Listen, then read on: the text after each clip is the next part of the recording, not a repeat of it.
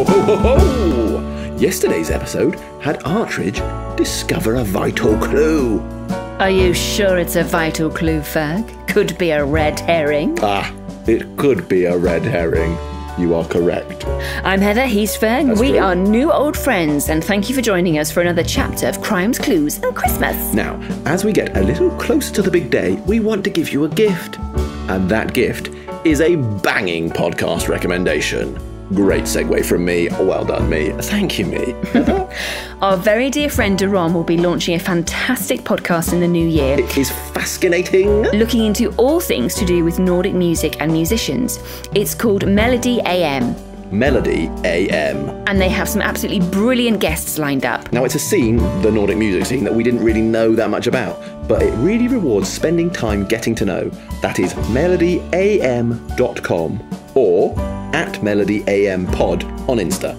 Check it out! Yeah. Anyway, #NOFQuiz question 19. From which country do the delicious Christmas cakey biscuits called Liebkuchen originate?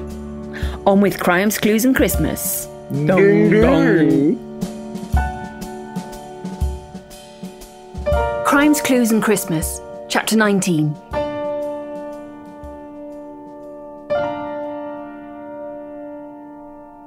Having heard O'Rowby pacing about the stage shouting to himself, to no one and everyone all at the same time, I barrelled out of Dot's office and into the auditorium, with Dot beetling along a few paces behind with her little legs. The inspector was pacing back and forth across the stage, muttering to himself under his breath. "Artridge, where have you been?" he demanded. "I've been in Dot's office where you left me," I replied. "What's happened?" "I need a key, quickly." "Here you go." I tossed him my office keys. "What are these?" he asked, taking a close look at the rather natty silver key fob I'd had made, which was embossed with P. Artridge Esquire, Art Investigator. "My keys," I explained. I thought it would have been obvious from the fob, but perhaps the inspector wasn't as bright as I'd given him credit for. "Why would you give me these?" "You asked for them?" "No, I didn't." "Well, you asked for a key, and there are 3 to choose from there," I reasoned. Reasonably, really. "What?" "I obviously need a specific key, not just any random key you happen to have on you, you flaming Egypt." He flung the bunch back at me with quite some force. Had I not nimbly jumped to one side, they might have struck me and left a bruise. Or worse, embedded themselves into my skin, requiring keyhole surgery to extract them. "All right, no need for name-calling, simple enough mistake to make. What key is it you need?" "The one for the cleaning cupboard in the dressing room corridor." Dot had stayed quiet throughout this exchange, but chose now to break her silence. "I've got the key." "I need it. Quickly. Give it to me." "I don't have it on me. It's in the office on a bunch with a bunch of others. I'll go get it." She clambered down from the stage and made her way back along the central aisle of the auditorium.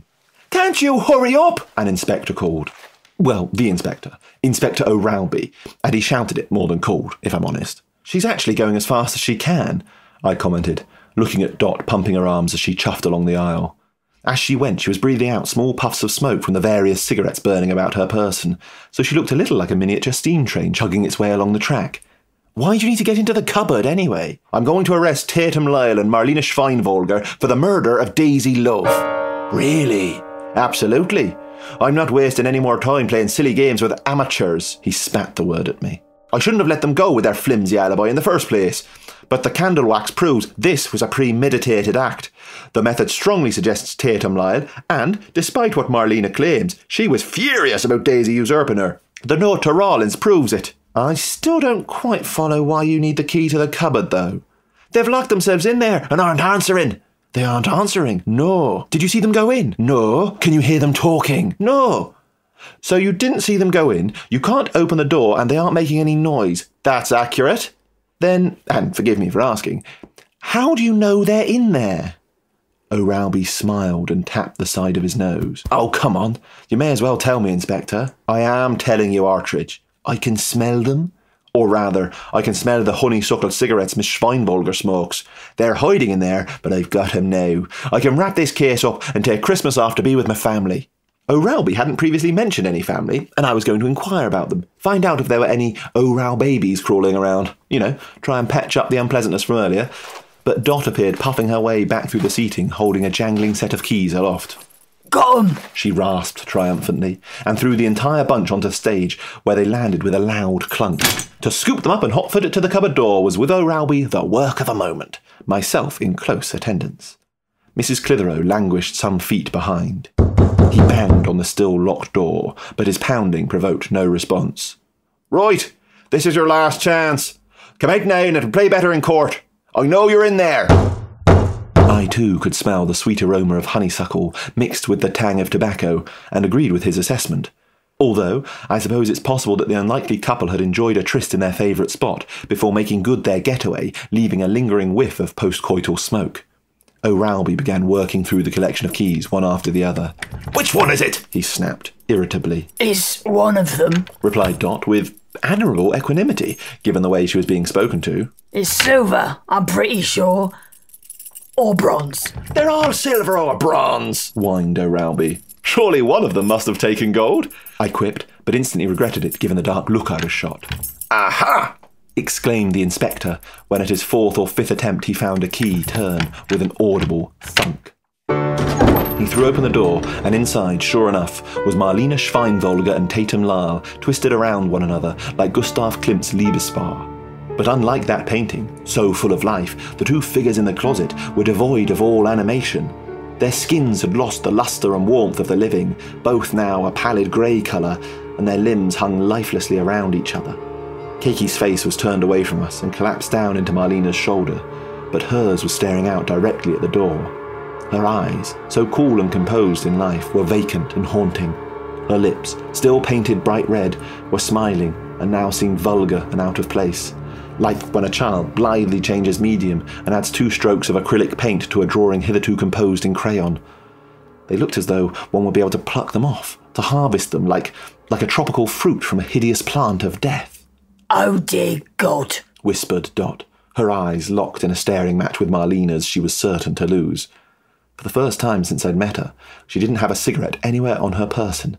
She simply stood, gazing at the horrible image before her. "They're both dead, aren't they?" "I'm afraid so, Dot." "Oh dear God.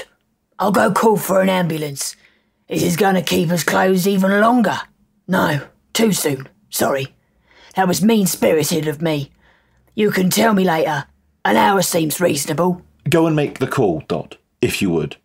She nodded and disappeared back to her office. "Well, that explains why they weren't answering me, at least." O'Rowby leaned in and picked up 2 cigarette ends from the floor and held them under his nose. "Sniff that, Partridge, and tell me what you can smell. Don't inhale too deeply, though." I took one of the stubs from him and gingerly put it under my nose. "Honeysuckle? Well, they're definitely Marlena's," I said, and offered the piece of evidence back to the inspector, but he pushed my hand back toward me. "Go again. Beneath the honeysuckle there's something else. You'll be fine." Again I inhaled, a little deeper this time, and yes, O'Rowby was right.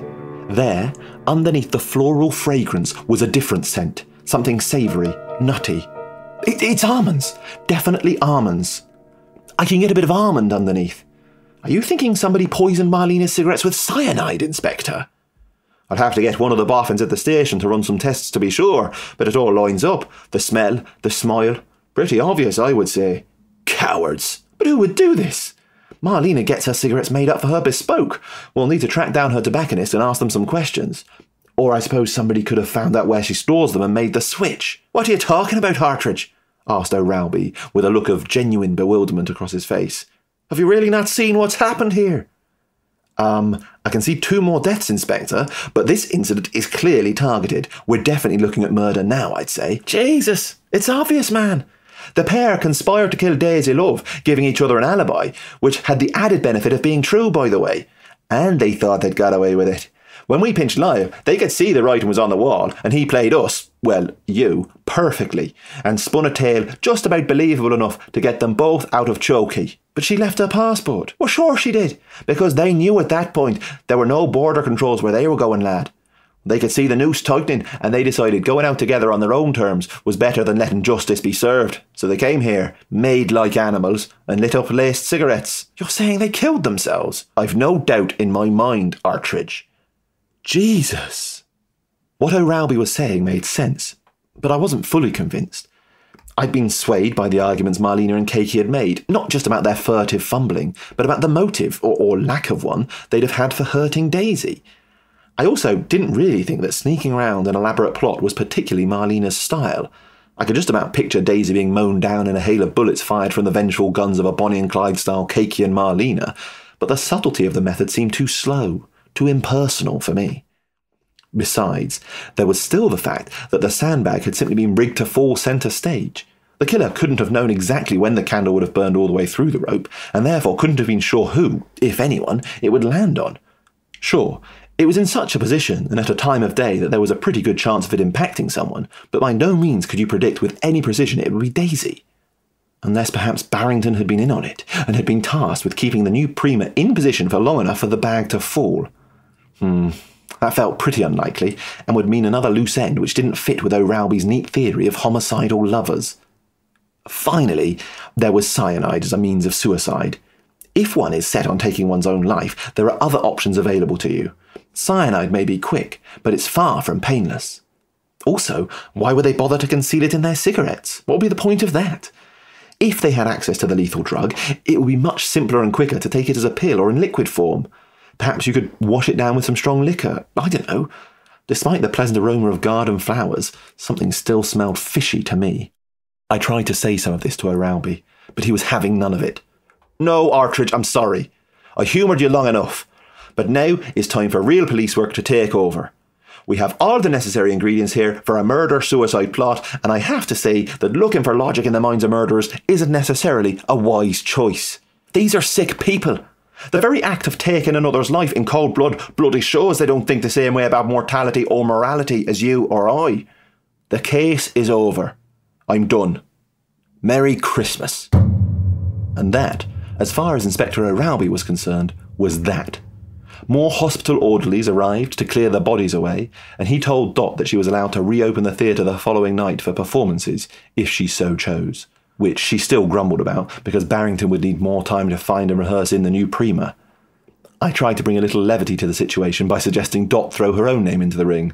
Don't be daft, Mr. Artridge. I couldn't do it. She pulled on a pair of cigarettes. Could I? You don't think I should, do you? "Oh, well, maybe it's worth asking Mr. Barrington. He's the expert after all," I blustered, suddenly feeling very bad that I'd given this funny old lady false hope. I couldn't find Chaz in the theatre before I left, and realised that without the case continuing, I was going to have to try and come up with alternative reasons to hang around the building. As it turned out, I wouldn't have to wait long before fate brought me back.